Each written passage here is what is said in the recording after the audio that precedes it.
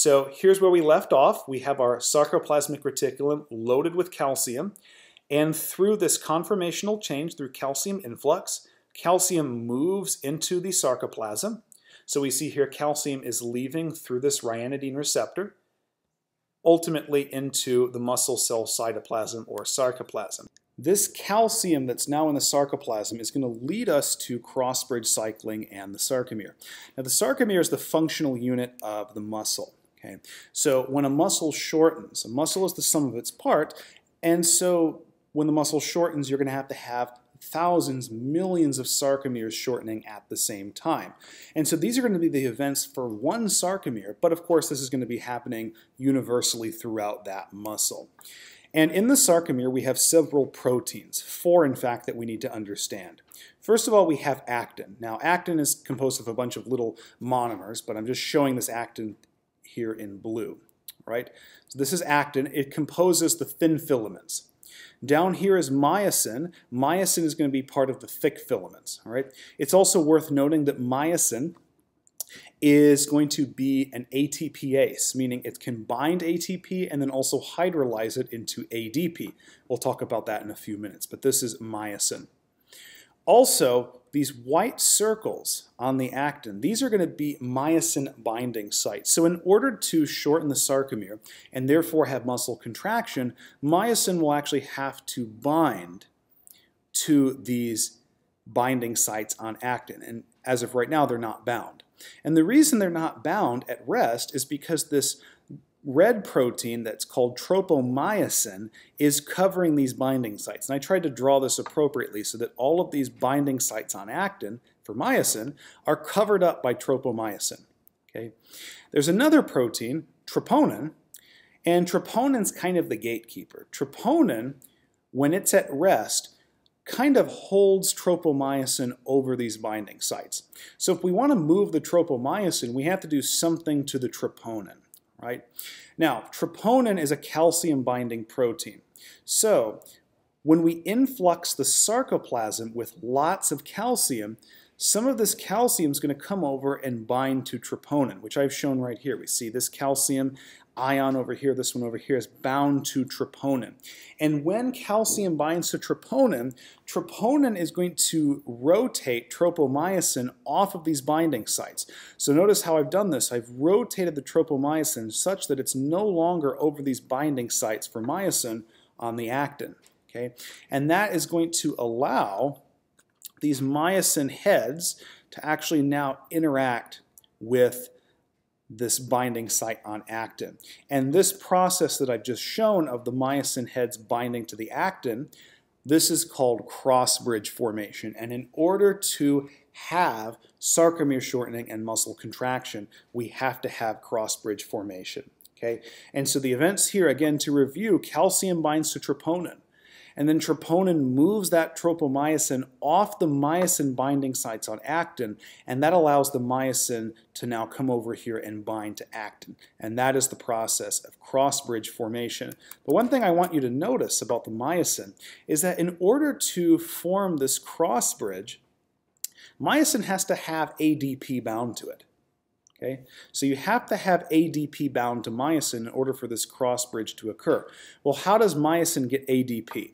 Well, this is a cross-bridge cycle. This is a process that happens, okay? So it looks a little bit different here, but again, these blue proteins right here, this is the thin filament, and these are actin, okay? And then this right here, this little thing that looks like a golf club, this is the myosin, okay? Now at the start of this cycle, and you can start anywhere in here, but I'm going to start here, the myosin head has to have bound ADP and phosphate. Now ADP and phosphate are the products of ATP hydrolysis, and we'll talk about later in the cycle where the ATP comes from. But it suffices to say for now that in order to form the cross bridge, the myosin head has to have bound ADP and phosphate. Okay? So the first step is cross-bridge formation. So when these things are bound to the myosin, notice here that it forms the cross-bridge. Now actually, it first forms the cross-bridge. So first of all, the ADP and phosphate are still bound, and then the myosin binds to actin. Okay? Technically, after that cross-bridge forms, the phosphate is released. So notice that here we no longer see that phosphate as denoted by the P. It's gone. technically first the cross-bridge formation and then the phosphate's released. It turns out that the phosphate release actually tightens this interaction between the myosin head and the actin. But notice that we now have a cross-bridge. And then what we're going to see is the power stroke. And so what happens during the power stroke is notice that this myosin head actually is going to rotate. And when it rotates, it's going to move the thin filament. It's ultimately going to move it toward the middle of the sarcomere. And overall, what that means is that we get shortening of the sarcomere. Because this isn't just happening here. It's happening hundreds of thousands of times all along the thick filament. And so you have a bunch of myosin heads that are all pulling on the actin, they're all pulling on this thin filament and moving it toward the what's called the M line of the sarcomere, the middle of it. And overall, when you have all that happening at the same time, you have net shortening of the sarcomere. Now, after the power stroke occurs, the ADP is released. Okay, and there's some dispute. This probably happens around the same time. But overall, power stroke, ADP is released, all right?